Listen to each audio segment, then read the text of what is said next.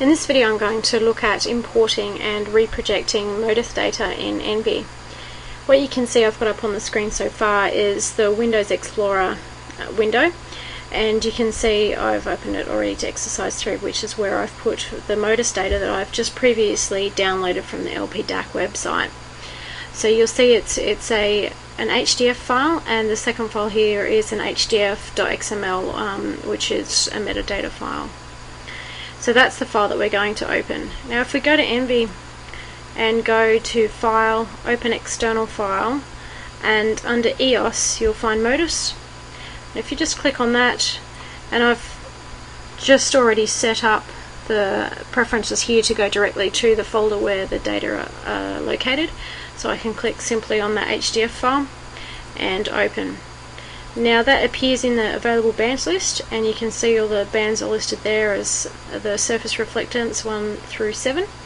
Now if I have a look at that to start with and open that in a new display, if we'll just have a look at the scroll, because that gives us an indication of the entire data set there, and obviously just grayscale, as that's the only band that I've loaded so far. And if you look at, for example, if we come over here and we can start to have a look at where we're located in the imagery. And this area here that you can see just up in the upper left area is Darwin Harbour. Now if I was to look at that in comparison to a Landsat scene, for example, if we look at again the scroll image of Landsat, this area here is the Darwin Harbour. It might be a little bit difficult to see with the box there, but if you have a look at the orientation of the harbour there, it's oriented in a somewhat southeast northwest direction here, whereas if you have a look in the image window of the MODIS data, you see it's running pretty much north-south. Now this data, the MODIS data by default coming in a sinusoidal projection, so what we want to do is to actually reproject that so that it aligns better with our Landsat data and use something that's a little bit more useful for Australia in particular, because if you look at the shape of the globe and where the projection is centered, Australia is quite skewed.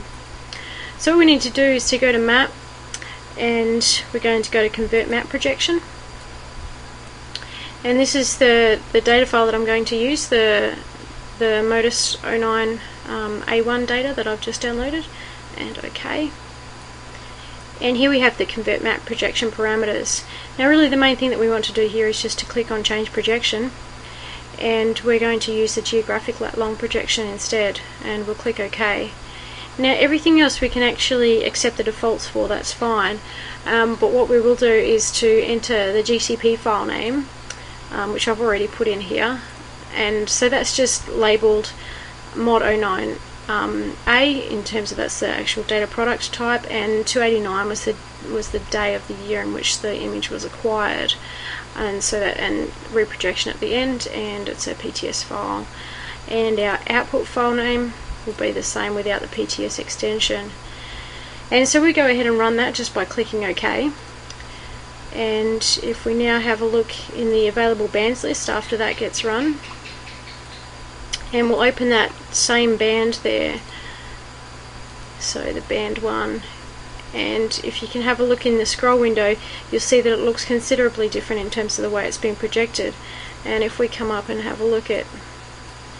finding Darwin Harbour there, just off the left of the screen, this is Darwin Harbour, and you can see that it is actually aligned correctly now and will line up a lot better with the Landsat data.